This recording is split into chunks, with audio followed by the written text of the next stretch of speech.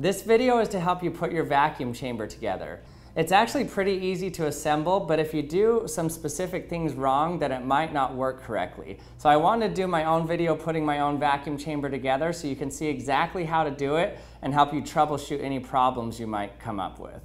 So here are all the pieces that come in your vacuum chamber kit. You might have received 2 of these O-rings. If you did, just know that you only need 1 of them.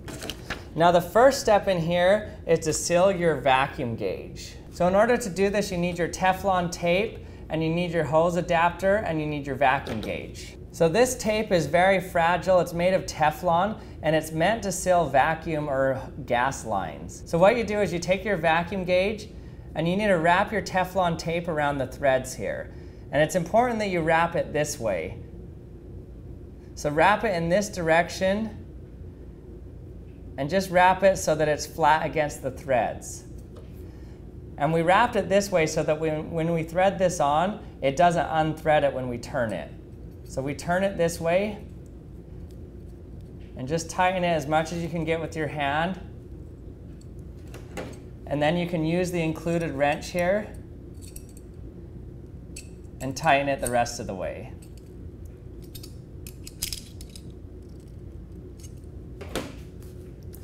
So now this should be able to hold a vacuum. Then once you have your vacuum gauge assembled, then you can assemble your tube line.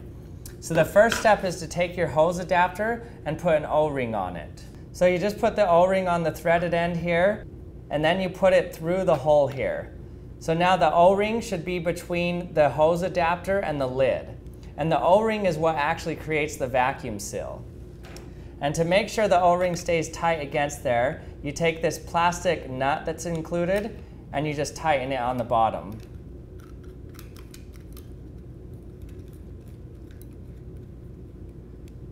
And you just need to get it finger tight on the bottom. If you do it too much, the O-ring will squish out from the sides and it'll create a gap and it won't create a vacuum seal. So you may have gotten a wrench in your kit, but if you did, don't over tighten it because it will actually make the vacuum seal worse. It actually works best to just do it finger tight. So as soon as you see that O-ring to begin to slightly compress on the bottom, that means you've gotten it right. And now you can assemble your whole hose assembly. So you take the long hose and put it on here, and then you take your 3-way splitter here, plug it in here, take another short hose, put it here, another one on top here. You can plug in your vacuum gauge now. And then comes your 1-way valve. So on these, there's a little arrow that's kind of hard to see. It's engraven in here, but this shows the direction of flow. So you can find the arrow on there, and if you can't find the arrow, then just suck or blow through it, and you can see which direction the air is going. You want the air to go away from your vacuum chamber, so you want the arrow pointing this way. So you plug it in here, then plug another one in, another 3-way splitter, then you plug in your syringe. Remember to take the cap off of it and plug it in. Then your last hose.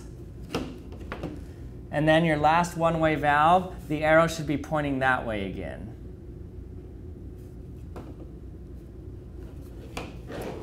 So now that it's fully assembled, you can put the lid on your vacuum chamber.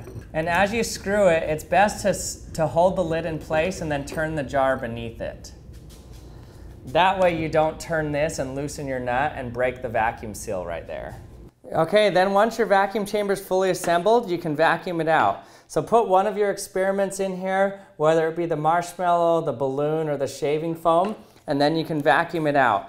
And you'll see that it should easily start to go down. The pin should start to go down with each pump. And as you pump more and more, it will get harder and harder to pump, and this won't move as much.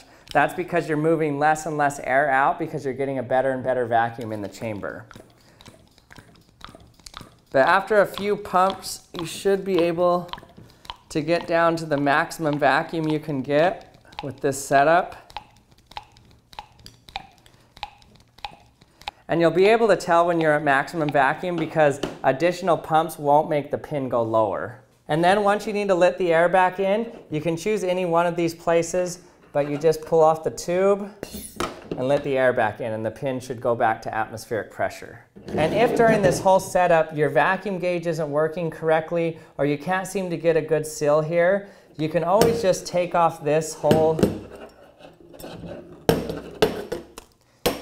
you can always just remove this whole connection here and just plug this on and still pull a vacuum in there just as strong as when you had this on.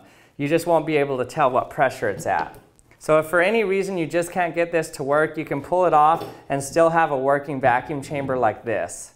And if there does seem to be some type of defect with your gauge, let us know at our customer service line. I hope this video helped you be able to put this together a little bit easier. Like I said, it's a pretty easy assembly. The main thing is getting this connection a good seal and this connection a good seal. Once you can get this O-ring sealed and this sealed, then your vacuum chamber should work just fine.